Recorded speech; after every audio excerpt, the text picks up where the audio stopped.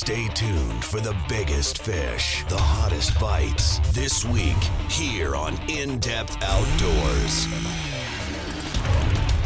With James Holst. Look at that. Wow, is that an incredible fish? And the rest of the IDO fishing team. We're headed to the best fisheries across the upper Midwest and Canada. We'll fish longer, explore unfished bodies of water, and go further off the beaten path in search of the hottest bites in fresh water. Look at that. With Cal Schwiel. What a specimen.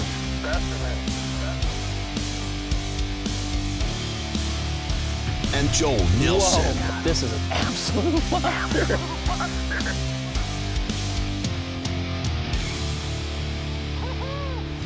This is In-Depth Outdoors.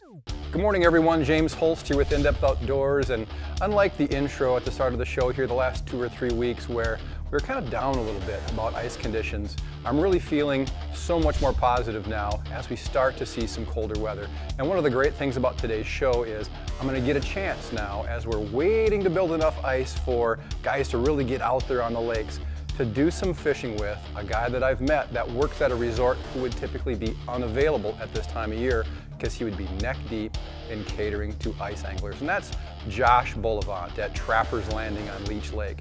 And I've been working very closely with Josh in an attempt to put together the Leech Lake In-Depth Outdoors get-together that's going to take place 7th through 10th here in January.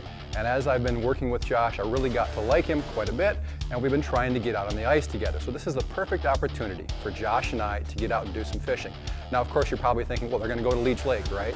Well, as I've got to know Josh, he very often will tell me that he never gets to fish anywhere but Leech Lake, as if that's actually a bad thing, right?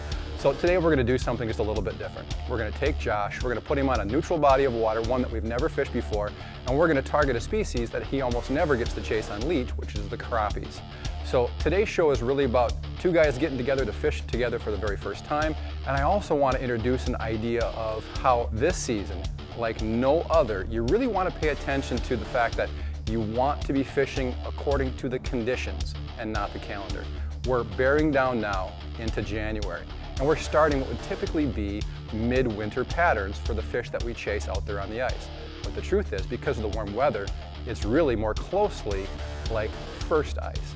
So what we're going to do today is we're going to show how to locate crappies in a very typical Minnesota lake in a year when, you should probably be looking in really deep water for basin roaming fish, but that's not where we're going to find them. So do pay attention to the details of today's show. The next time you get out on the ice in 2016, you're probably going to be faced with something very similar, and hopefully the tips we're able to share today will help you get on fish on your own body of water. I'll get the rods rigged up. If you want to get the auger out and just kind of punch some holes, we'll check depths and just kind of get a start. Okay.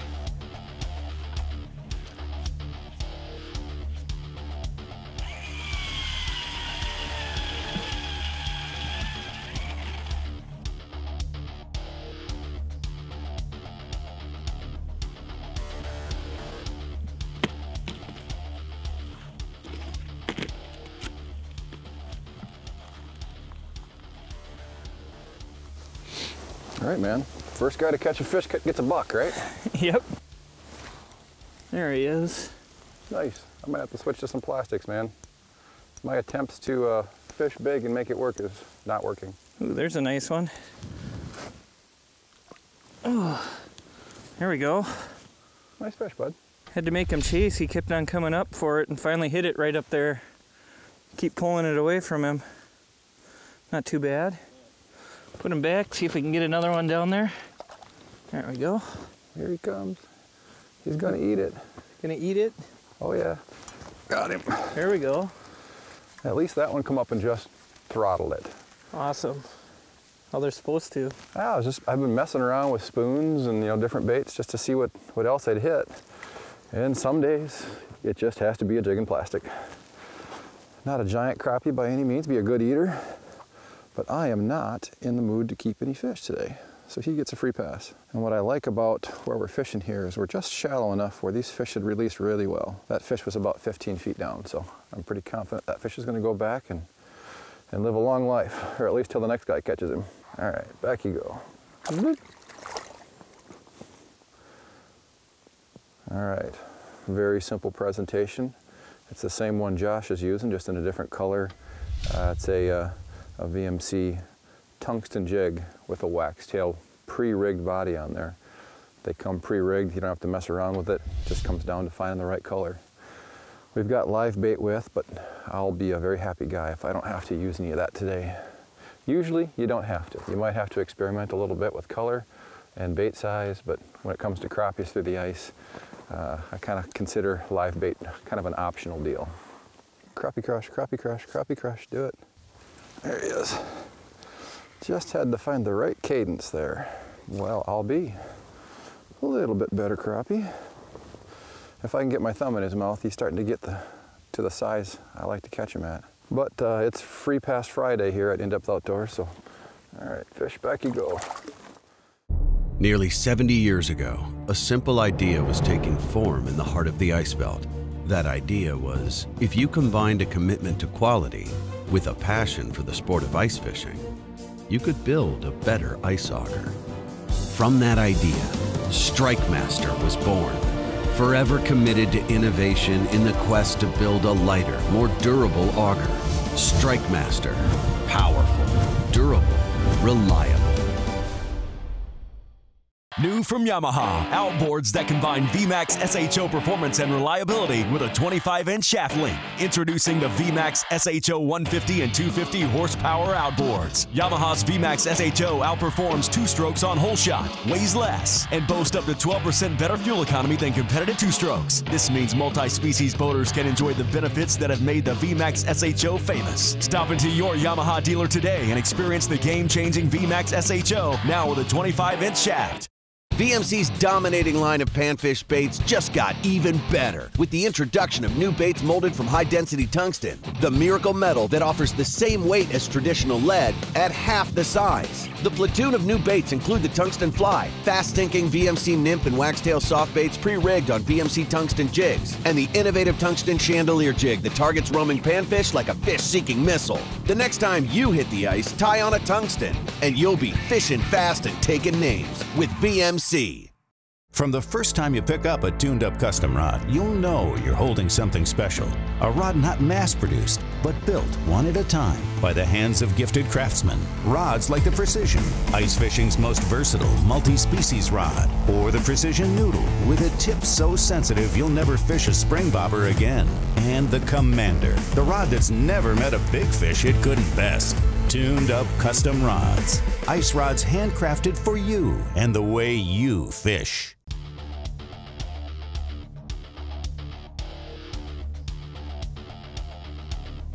Oh, there's another one. Yeah, good for you, man. You're right, you gotta really work them. Ooh, almost lost him down the hole again. Right there. Another nice little fish there. Let him go, we aren't keeping any today.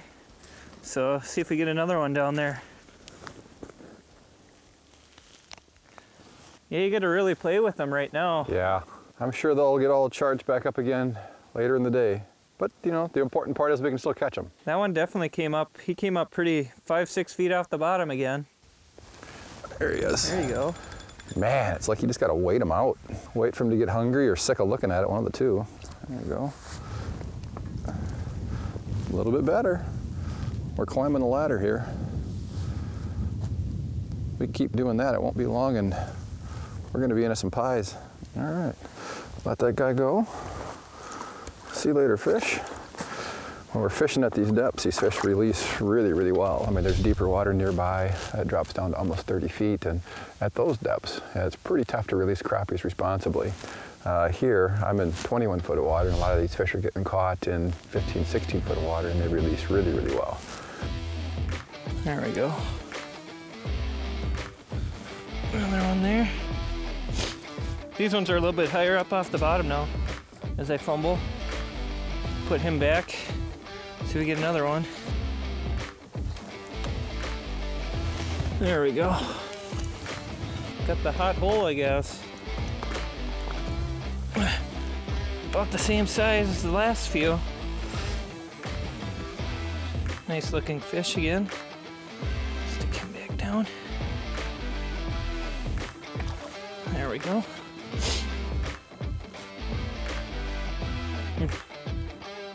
Got him. Oh, there you go. Boy, he was reluctant, but in the end I won out. Yeah, that's a decent fish. That's a chunky one. Didn't feel by picking him up that he's heavier. And he wanted all of that nymph. Pop that guy out. We've caught so many fish like this today. I mean, it's just really kind of amazing how many adult crappies you can have in a body of water like this. Well, back that fish goes. See you later, buddy. 2 fish, 3 drops in this hole. That's not bad. There he goes. Now I came up and chased it like they're supposed to.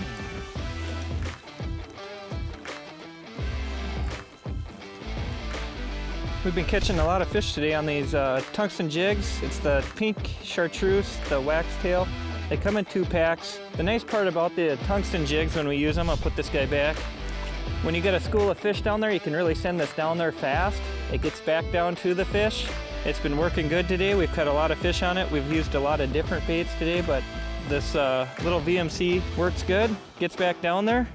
Got a few fish down there. We'll see if we can get another one on it. Send it back down the hole. They get down there fast to them. That's about what you want, that speed. That tungsten falls a little bit faster than a normal jig of the same size. Now that we got all these holes punched out, we're kind of in a real common practice here for crappie fishermen is you don't even fish a hole unless you mark a fish. And then I've even got it a little bit more strict. I'll mark fish on the bottom, and if they're real tight to the bottom, I won't fish those either. I'm really looking for crappies that are up off the bottom, at least 3 feet. And very often they're larger fish. The largest fish I've had today have been 12 feet off the bottom. So anytime I mark a fish that's 5 or 6 feet off the bottom, I'm definitely gonna fish that mark. There he is. Well, that one feels a little better. This one was riding really high. Really high? Really high. He was about 12 foot down. Throwing his head around pretty good. All right, come here, buddy. Got a mouthful of plastics in that VMC jig there. See if I can get that fish unhooked. I'm gonna do it quick because I got more fish down there waiting. That guy is just a nice, respectable crappie. I hope to catch a whole bunch more like that yet this afternoon. Back it goes. And I've got another one just waiting. This is where it gets fun, you know. When you're crappie fishing, very often, all the work is on the front end. You got to find the fish that very often spend very little time sitting still, and once you find crappies, typically you can catch them.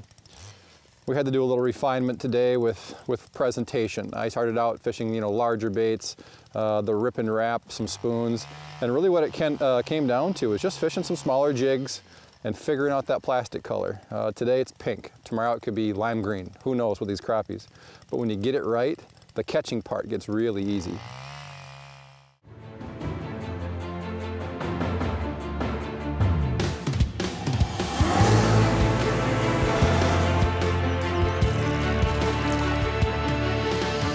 No matter what moves you, Seafoam works.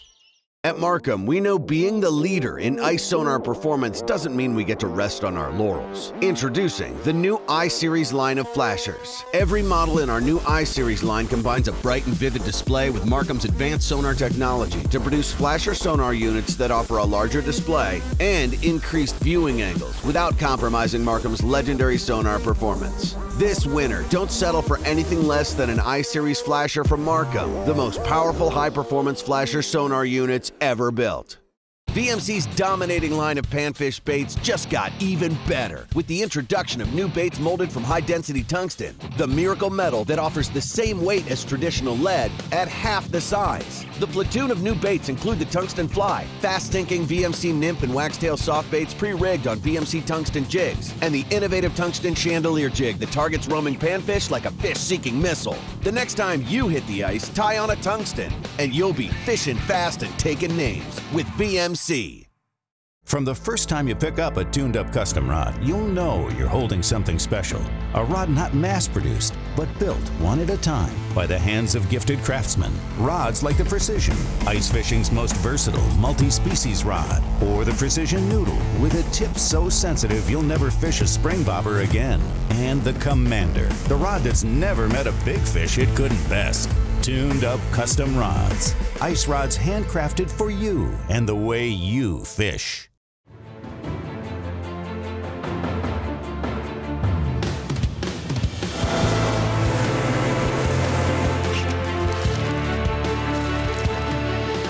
No matter what moves you, Seafoam works. Still marking? Still marking. This one came in out of nowhere. Oh yeah. Oh, he's right on it. There he is. Good job, buddy. I got one high in the column here myself that I think I'll be tangling with here in a second. There's another nice fish. They've really turned on here this last hour or so. We've found a lot of them. We've been just going around marking each hole. If you see one down there, you throw your jig down there, get him down there. I got a few more down there, so let him go and see if we can't get another one. These crappies are awful lucky that your wife only needed 2. 2 for a meal. She doesn't eat too much, so, and I don't like to freeze fish. Well, when you're the manager of a resort on the shores of Leech Lake, you shouldn't have to. Nope. Fresh fish is always best anyways. Oh, here they come again. You get one of them and the rest of them all want it. There we go. The pink wax tail strikes again. The big question for me is why I haven't just switched over to that. Always got to try something a little different. Something a little bit different. Another nice one. About the same size. They're all cookie cutter right out of here. See another one down there? I'm just going to keep going and see how many I can get out of this hole. You're on them now, man. Let them rip off that pink tail again. A $1 jig and a 10-cent tail can catch a lot of fish in a day.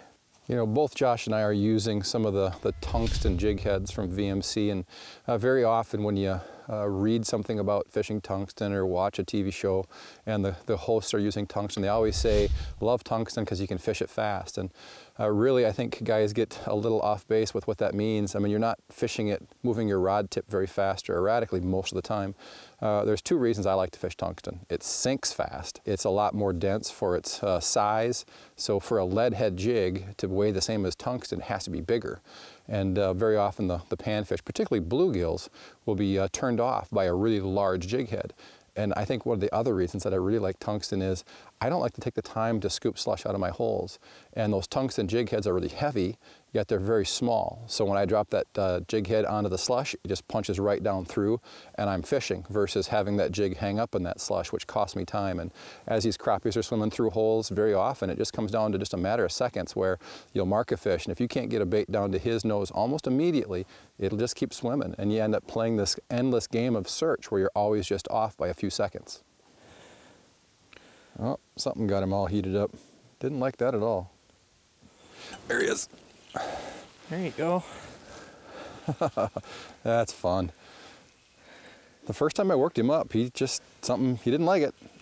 Dropped back down, turned around. We're kind of seeing some nicer average size fish here. Hook just popped right out, which is perfect. And they're really getting active now. And that's what makes it so much fun, when you can watch those fish screaming up and kind of interact with them on your electronics. I think that's what makes everybody's time out here on the ice so much more enjoyable. If I had to do this blind, Josh, I wouldn't have near as much fun. Without the electronics, I mean, there's no way. There you go. Drill some holes out behind you there. Yeah, we might want to just put a ring around me here. Hey, you've had the hot hole here for a couple minutes. These fish just never sit still. See if I can't find one.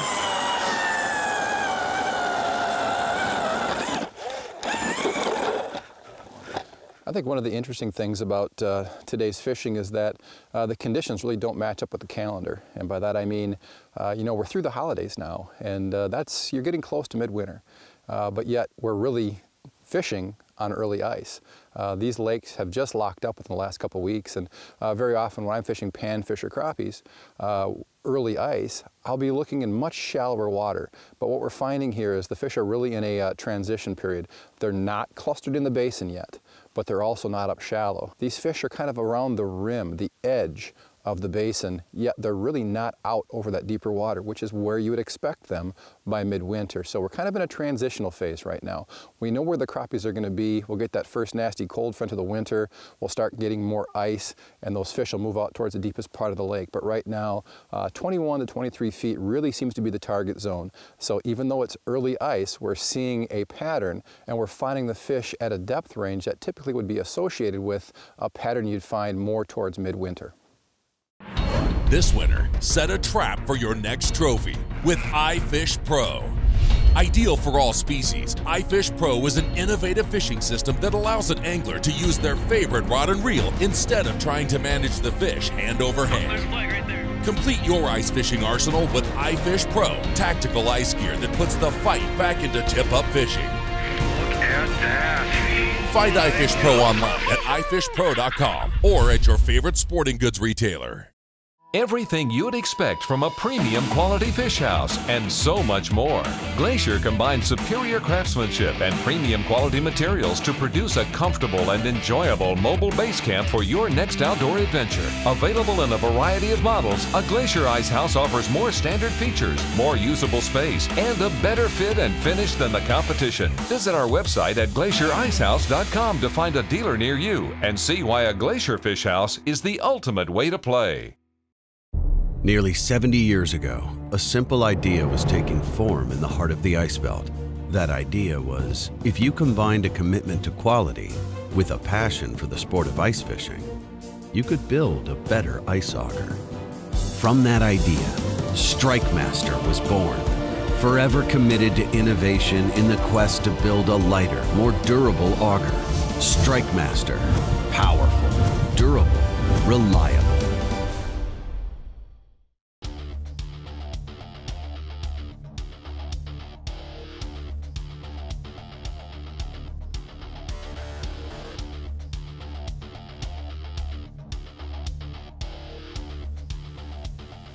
There he is. There you go. Boom, boom, boom. Boom, boom, boom. Yeah, I got two more sitting down there. Oh yeah. My average size has gone up.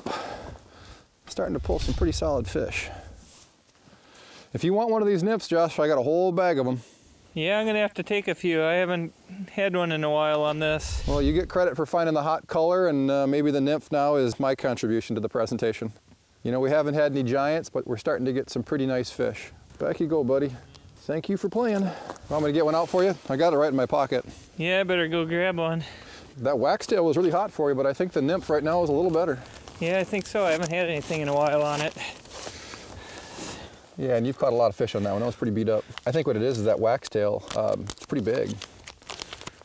This nymph is a lot more compact. It's not quite as long, and you're still going to get all the movement out of those appendages. So there's a spare body for you. Perfect, thanks. Well, I can tell that waxtail you just took off. You caught a lot of fish on that one too. Pretty beat up. I mean, you can catch a lot of fish on them, but they don't last forever. It worked good for the time I used it. You know, something I've noticed here is the fish, because they're riding so high in the water now, you know, they're only 12 to 15 feet down.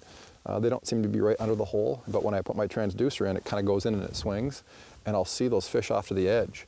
So even though I'm not seeing a fish directly underneath the hole, I'll just kind of give that transducer a swing, and very often, did you see that? Yeah, I saw one right there. Yep. Right on the edge. There he is. I'm going to catch him. Here he comes. That's pretty cool. But just one of those just little tiny little tricks where you might not see him directly under the hole, and if all you did is just dipped and walked away, yeah, you'd never know. For all I know, he's one of the fish I caught and released already.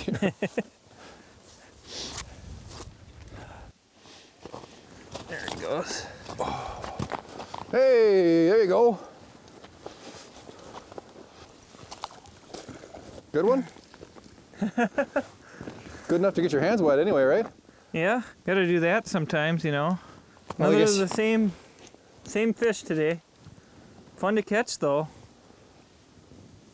Fun watching them come up on the graph. Go back down, hurry. You got more waiting? Yeah, about 3 or 4 there. I'm seeing plenty of fish, but they're not nearly as active as they was about 2 hours ago. Yeah, you gotta kind of really work them up.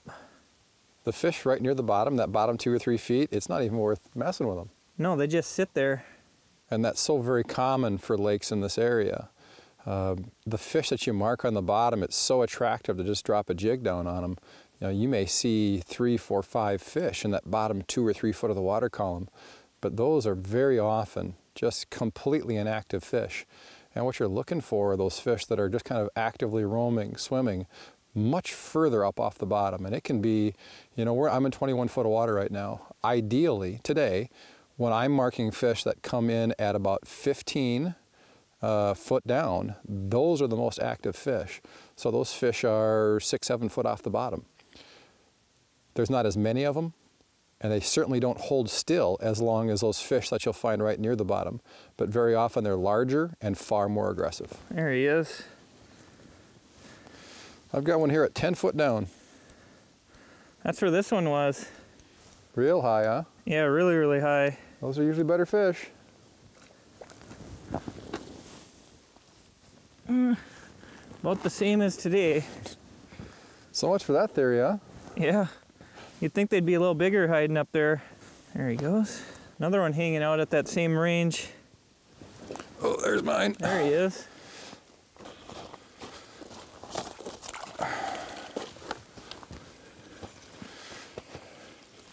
Oh yeah. Nice one. Yeah. Wow. There we go. That's a very nice crappie, and he has that nymph gone. Gonna have to go fetch that one. Had to make that one bite, kind of find the best dance moves there to get it to commit, but once it finally did, it come right up and just inhaled it. Way down in there. I was expecting a much bigger fish when I first set the hook. But fantastic action here today, and we're getting some really nice fish here in the afternoon, so all in all, it's been a great day. See you later. So how does it feel to get away from leech, if only for a day? Oh, it feels great. I don't get to leave there very often. Not that you're complaining, right? Not complaining. I very rarely have to leave that lake, but it's cool getting to explore a local lake up here, doing something different. Kind of feel like I got you paroled or something. Take you out on work release. Oh, it feels good though.